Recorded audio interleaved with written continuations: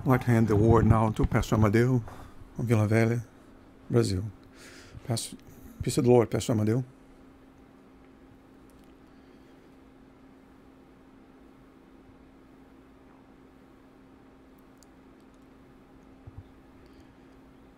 Amidst all the brethren.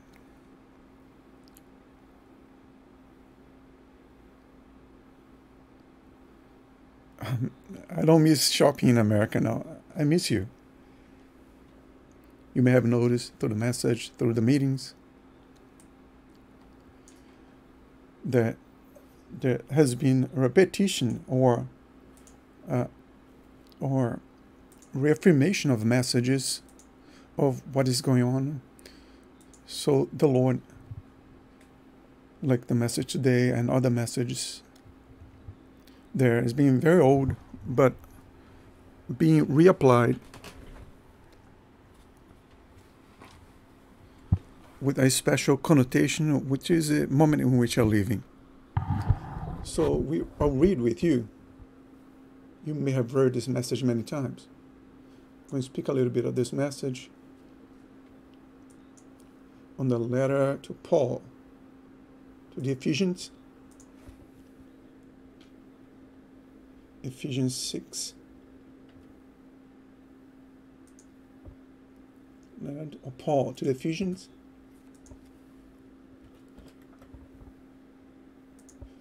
Ephesians 6.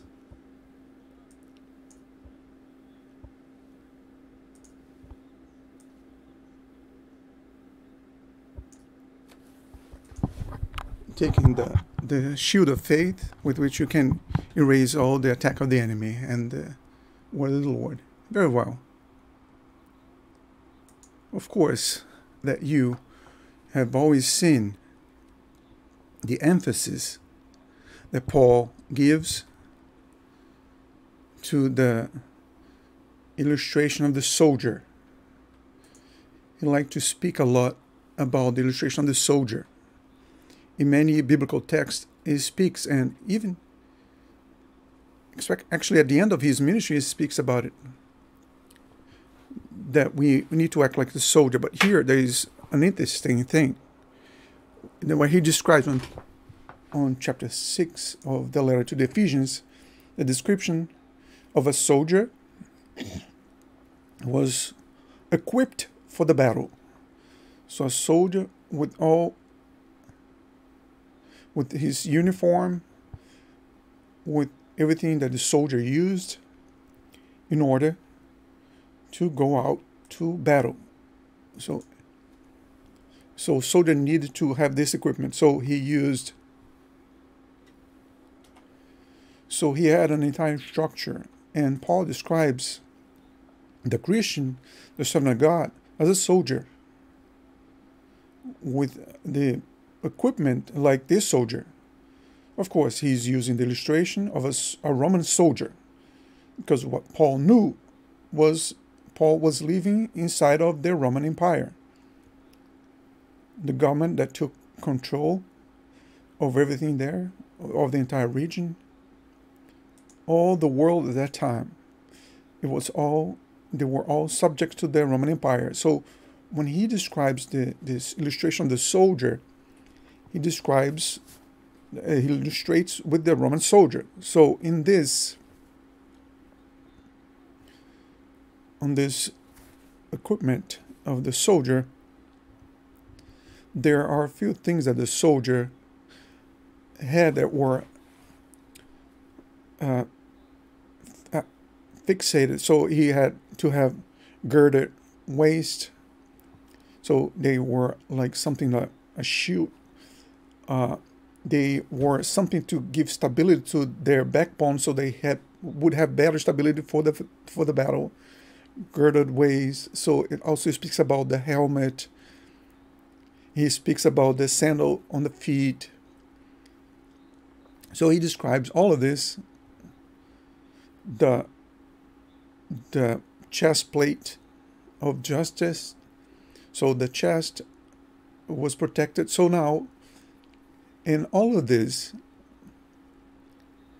he speaks two elements of the soldier that are mobile. They are not fixated on the soldier. They are not affixed on the soldier. There are parts that the soldier has, that he has with his own ability, has to work with these two elements, which are the shield and the sword. The soldier works with the shield and the sword. The shield, see, he's using the illustration of the Roman soldier.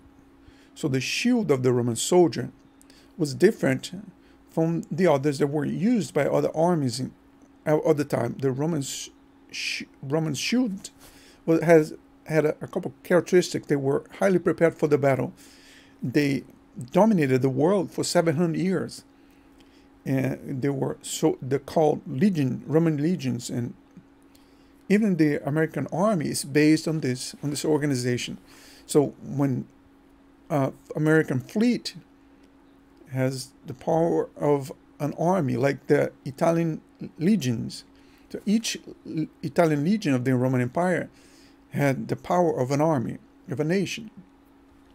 So when they would send it to a region of the east, they would send a legion. So it's a complete army prepared. So the shield had an important characteristic because it protected the entire body. It would go from the neck all the way to almost the entire shin of the leg. So it had a curvature on the edge of the shield. And this was very interesting because, for example, if they were attacked and the enemy was entrenched and they were in open field, what would they do? You know what they did? They would put together their shields, and those shields would lock into one another, forming one large shield, like a turtle shell. So then under it, they were protected. So this shield was very interesting. So it was a heavy shield. So the soldier needed to be prepared to carry it. And the shield there was an element of defense, and the sword, a weapon of attack. So look what Paul says here, that is very important for us in every moment, especially in the moment in which we are living. It says the following: taking on, above all, the shield of faith. So the shield of faith. So you're not going to attack with the shield. You're going to defend yourself. So the shield of faith with which you can protect yourself from every flame darts of the enemy. So you have two statements that you can make regarding the flame arrows. It can be arrow with fire, or you can also, that something that was used sometimes, it's like they would call darts, where they're small little arrows, but they were poisoned. The effect of killing didn't even have to hit a vital organ. Just a contact with the blood was sufficient to kill the person. So he states there that the shield of faith, so then inside of all this apparatus, he speaks about the shield. How does it comprise? So the faith that we are speaking about here is the faith that we preach about all the time in our services, in our doctrinary services. The faith of the redemptive work. It's not the faith of the creative work, the finite faith that is linked to man's time, which is chronos, but is of the redemptive work. So this faith, as stated in this way, was the faith that God mentions about Abraham. So in other words, what happened to Abraham? Through the entire process of Abraham, God called Abraham the father of faith. So what happened with Abraham? So he gets out of the land of his family and he goes to another land, obeying an order from the Lord. So the redemptive faith is interior. It was not generated by you. It comes from eternity, goes through your life, and this faith has life. This faith you do not transmit to A, B, or C. It's personal, it's yours. So Paul said that he fought his battle and kept the faith. So his faith was what God placed in his life. So what does this faith do? So this faith is what leads the Christian to have an identity with eternal life, and not for this life. So what happens? What are the darts? The darts can be many. We'll live in a moment, like you may say this. The people sometimes they question. It's very common. I remember a sister. She kept asking about her husband. Her husband was a high-ranked man from the company Vale do Rio Doce in Brazil. He earned a lot of money. So one day there was a little problem on the company. It was her pastor, and she kept asking, "Oh Lord, why?" Making those prayers in the group meetings. "Oh Lord, why that?" You see, so sometimes the Lord when you go through risk, you end up losing your success. So I told her, what is being thrown into our mind is an arrow from the enemy. It can come in many different ways. Have you already noticed? Let's pick up the branches that have spiritual gifts that are used by the Lord in prophetic service. On prophetic service, these brethren that have spiritual gifts, what happened? When they get out from home, everything that precedes their departure from home, the enemy may close their mouth as soon as they get out of home. Why is that? Because the dart that was sent was the dart of an argument or a problem, a topic that should not have been discussed at that moment. But why is that? Because the enemy oppresses the person. When he goes to the church, a person with gifts, he goes there and his mouth is closed. And it can happen also with a pastor. Sometimes you have a problem with a son, or a problem that rose up, a problem at work.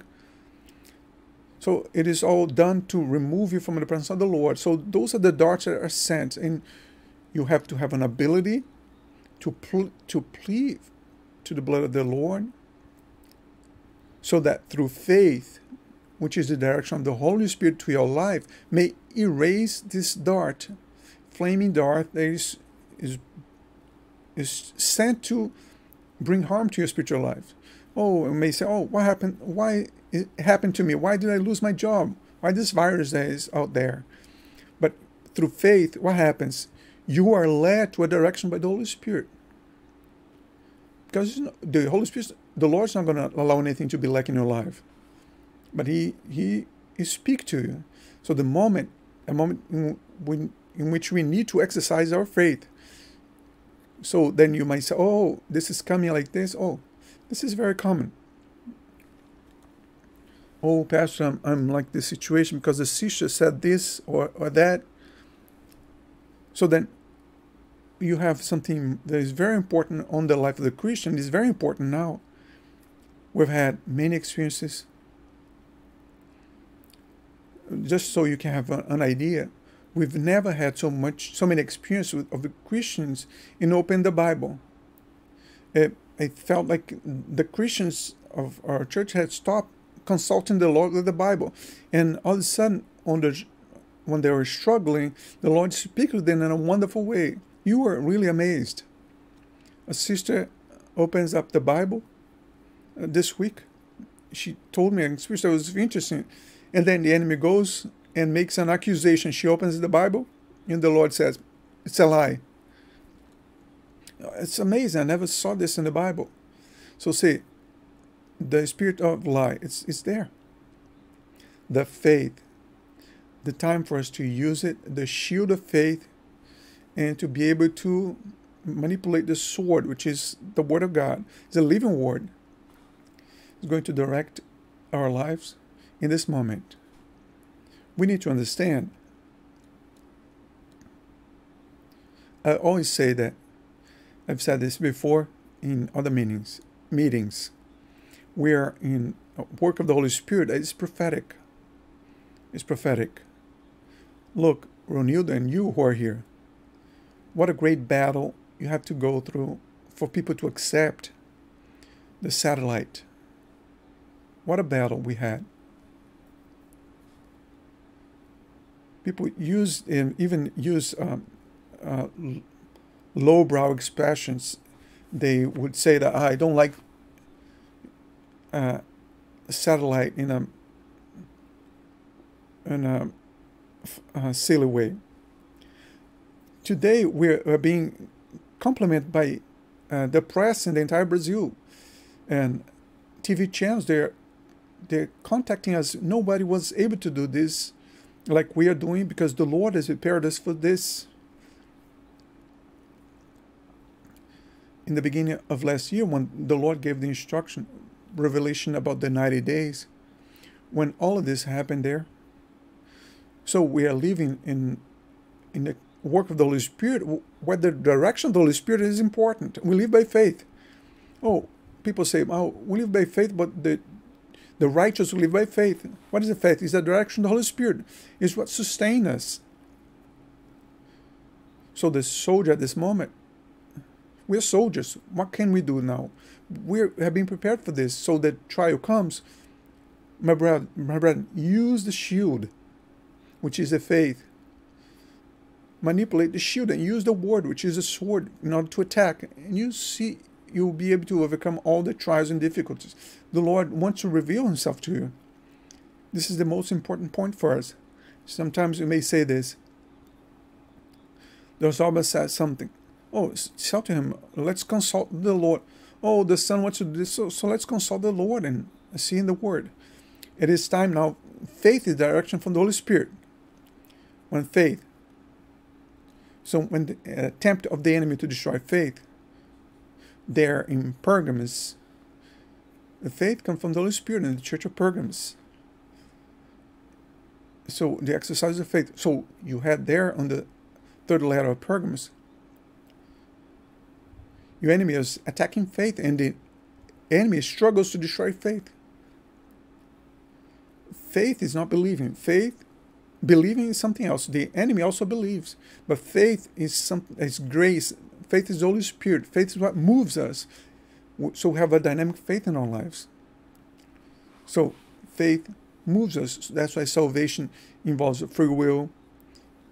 Why is that? Because you have to use the faith. By grace you are saved through faith. So the faith is dynamic.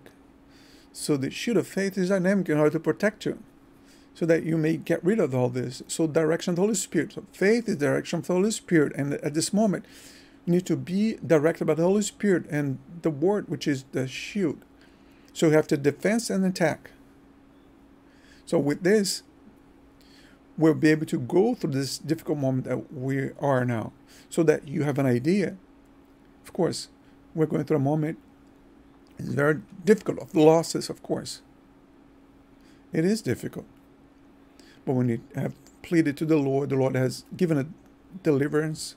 But there is a struggle. But look at something interesting. We've had a couple of churches in Italy, 13 churches in Italy. We lost one person in that calamity. Of course, in Brazil, we have a larger population. But what were we doing? We're praying to the Lord.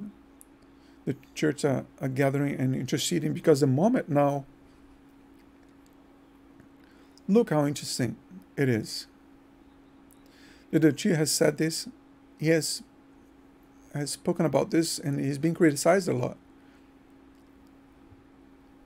No, we are not preaching like crazy preachings. No, the moment is grace. The word is important, and the word needs to be revealed.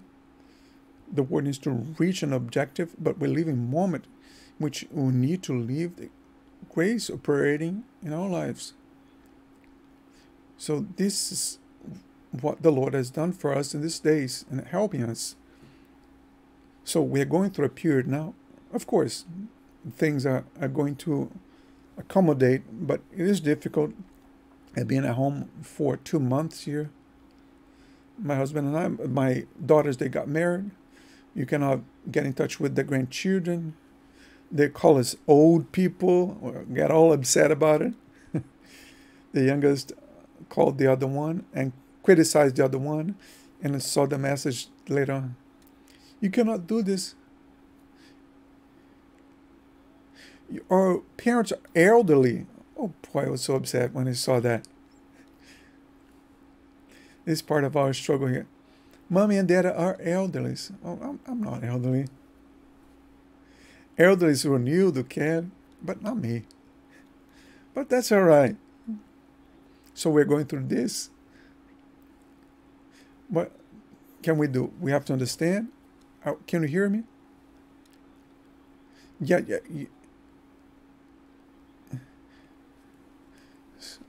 Amen. Very well. So, see, at this moment, what is important is exactly this, is to be here. That is here. We need to use the weapons the Holy Spirit has given us. There's not time for panic in the moment of difficulty. This is a time for us to use faith as shield and move this by the direction of the Holy Spirit. In the Word, the Word also defends us.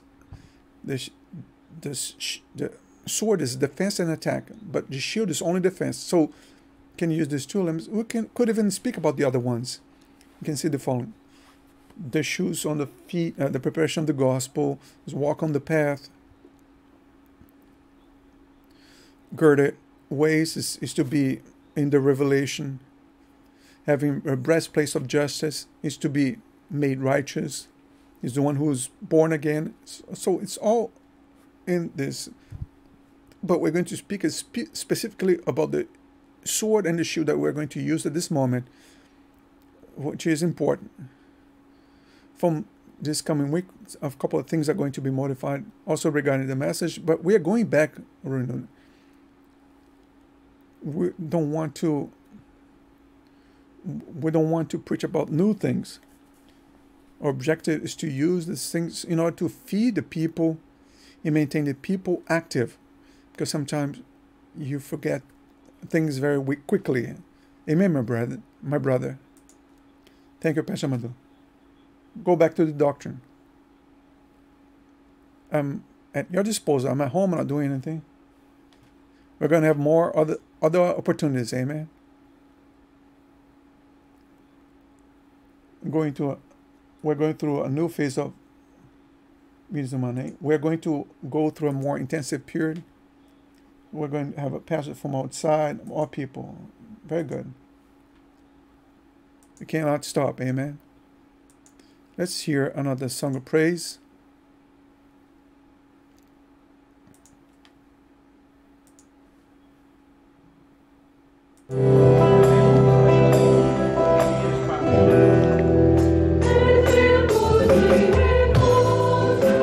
Hallelujah.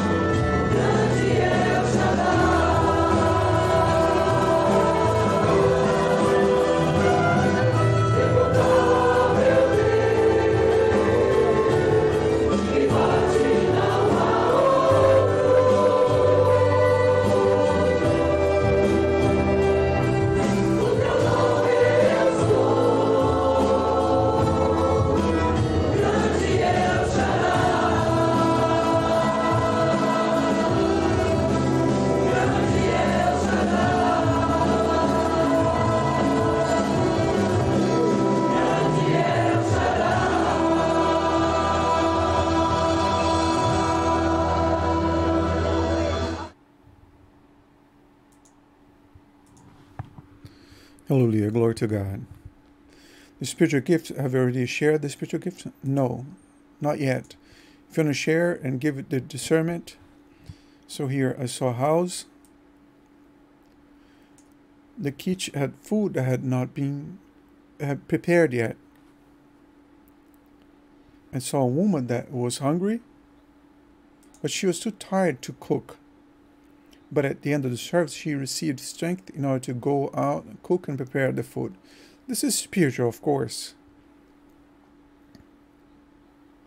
It's that situation you have to use. It is what is being preached there. It's about fire. The food is to go through the fire. It's the revealed word. It's all of this. It's all part. But using the Bible now as a food, it's not only read the Bible. It's to plead to the Lord Jesus and open the word. It's a living word. That's what is important. If it's not a living word, you're going to read the Bible. No. You need to pray, plead to the Lord, open the Bible and allow the Lord to speak. The resources are out there. You just need to exercise faith, right? Exactly. A man went up on a step ladder, very high inclination, but he got very tired and almost fell off. But a powerful hand and a strong arm held him and helped him. And he heard a voice, "You're a chosen vessel, do not get discouraged." So the gift is almost literal. Climbing up, you have to climb up. It's spiritual. Sometimes you get tired, discouraged because of the struggle, difficult moment, but when the pleading, the Lord is going to help because the Lord sustained us. The Lord will sustain it. I remember a statement from Pastor. He told me the following. Maybe not in the United States, you may not have heard it, but he said the following. No one that goes out on the street, you can see a beggar sitting on the sidewalk hungry. You can never see a person in this condition saying, "Oh, I'm a servant of God, I'm in this situation, I'm like this." You can find people like in this situation, but the servant of God in this condition will never find. Remember the text from David, Psalms. I was young and now I'm old, but I've never seen the righteous unprotected, and his descendants to beg for bread. So this is very clear. This is the word for this moment in which we are.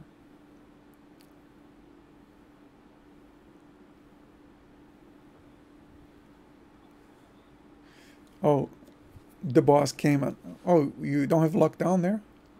"Oh, some people have to work, Pastor Amadeu." "But doesn't the airport close?" "No, it didn't close. Just diminished the flights." So here, Latam has gone bankrupt. The TAN has gone bankrupt. May be purchased by Delta. We may all the companies may. I think the solution for Brazil is to decree war against the United States. If you win, we become American. If you lose, we also become Americans. So now let's pray. Lord, we pray to you and ask for the wonderful grace of the Lord Jesus, the love of God, our eternal Father, the sweet and tender consolation of the Holy Spirit be poured out with all of us now and forevermore. Amen. Glory to God. You are here at your disposal. Thank you, Pastor Amadeu. Thank you very much for your support. Amen. Peace of the Lord. My brethren, tomorrow we're going to have a special service of glorification to the Lord at 8 p.m. The brethren that can, I'm going to send a link tomorrow. So tomorrow we're going to have a service of glorification for everything that the Lord has done. We don't have service of glorification here, but tomorrow, according to the instruction of the Lord, we're going to have a service completely geared towards the praise, without word, without anything, only glorifying the Lord for the blessings received, for the deliverance, for everything that the Lord has done, on behalf of the church, especially of our church here, for the people of God. Amen. So the brethren that desire prayer, you can look for us. We're going to be here at your disposal. We're going to pray for Mariana. She has a birthday today. So before we open up our microphones, hand the word to the brethren, let's once again close our eyes. Let's ask Pastor Sabri to pray for Mariana. It's her birthday, so that the Lord may give a blessing. Deacons also, let's pray with lay of our hands. Amen. Lord Father, now glorify your holy name. We praise the Lord. We're thankful, Lord, for the grace, for your love, for your mercy, for your help to your servant Mariana, for the deliverance, the sustenance, for the experience that we have given her, for every day of her life. I want to thank you, Lord. Praise your holy name. Because she can also say once again, you have helped me to this day. Bless her as she turns another year. Praise the Lord for your servant, for her life, for her home, for her family members. Blessed be your name, Lord. We have done great things in our life and continue blessing her life. And we pray for this moment so that she may continue having fellowship with you and remain in your presence. Bless our family members as that your blessing may continue in her life in this new year. I want to praise for your holy name, for this servant. We pray in the holy name of Jesus. Amen. Amen. Mariana, congratulations. I had a vision. You can share, Marcus. So that Mariana had a tiara that she had already received from the Lord, and tonight this tiara, it was cleaned up and it was shiny even more. The hair of Mariana was arranged so that the hair would not cover the tiara.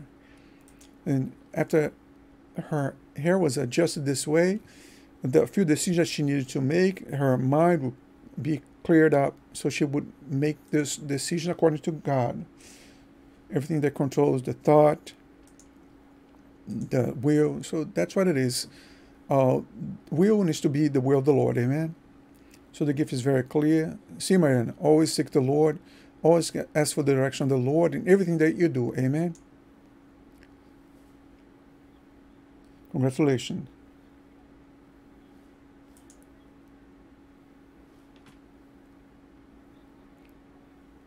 Happy birthday. Happy birthday. Parabéns, Parabéns, Mari. Pastor irmão. Irmãos. Parabéns, Mari. Obrigada. Parabéns, Mari. Aleluia. Parabéns, Mari. Parabéns, Mari. Grande, Elaine. Faz seu menino. Senhor, irmãos, um abraço aqui de Ipatinga, Minas Gerais, Brasil. Amém. Deus abençoe os irmãos. Oi, Matinho. Fica grande cidade. Pai do Senhor, irmãos, um abraço aqui dos irmãos do Panamá para os irmãos aí dos Estados Unidos. Amém. Pai do Senhor. Pai Senhor Jesus.